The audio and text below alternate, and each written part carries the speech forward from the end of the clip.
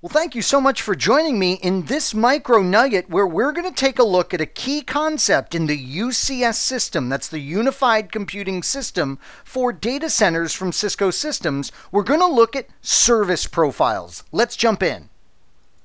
Now, you may have read in the marketing materials from Cisco about the UCS allowing true stateless computing. What exactly does that mean? Well, what stateless computing means, let's zero in on our chassis right here. If we look at the chassis, we can see there's 1, 2, 3, 4, 5, 6 blade servers installed in this particular chassis. Now, what stateless computing is all about is having an operating system and applications running on one of these compute nodes, let's say it's server 1/2 here, and being able to move all of that stuff over to another server, let's say it's server 1/3, and having the operating system, all the applications, even the VMware components not really be aware of the fact that we are on a new blade. This is so cool. Now, what would you need to be able to do in order to pull this off? Well, one of the things you would need to be able to do would be to abstract things like MAC addresses and serial numbers on the hardware. Those ingredients would need to follow our guest operating system around as it moves within this blade server chassis. That's what service profiles are all about. They're the definition of the stateful information, and they're the definition of how connectivity is going to be made and carried out. It's all of the great information that's needed in the UCS system about the particular compute resources that you have. Now, they sound like a really optional, nice-to-have component, but they're actually mandatory. Yeah, because they define how you are going to connect into the data center, they are a mandatory component. So every one of our compute nodes has to have a service profile that it's associated with. Where would you find them? Well, sure enough, they're located over on your Servers tab. Pretty appropriate. Notice there's this Service Profiles node.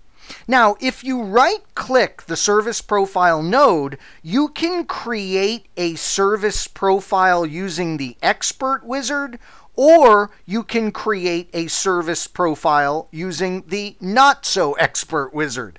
What's the difference here? Well, the Create Service Profile is just to get you up and running quickly with a server in the UCS system. Notice we name it, we provide the virtual NIC information, the virtual host bus adapter information, the boot order, and then we go ahead and we assign this service profile to one of the blades in our system. This does not provide you with the opportunity to engage in that stateless computing. No, because this approach is going to have your compute node utilizing the burned in, let's say, MAC address, the burned in worldwide port names and things of that nature.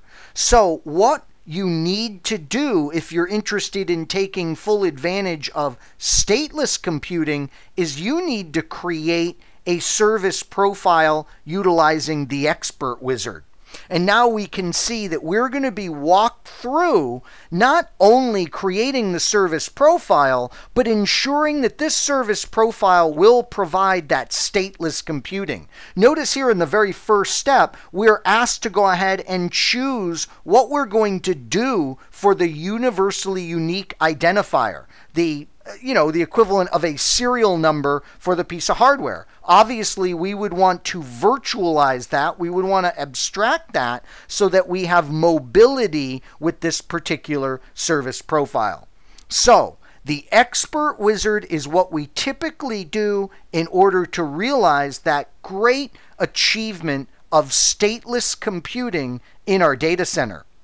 Since these are so critical, as you might guess, we are going to be interested in making service profile templates.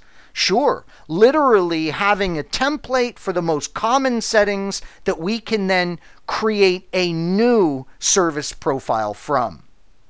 So in this MicroNugget, we took a look at the importance of service profiles in the UCS system. I hope you clearly see why they're so important now, and I hope you also understand the difference between basic and expert service profiles in this amazing data center infrastructure system. I sure hope this MicroNugget has been informative for you, and I'd like to thank you for viewing.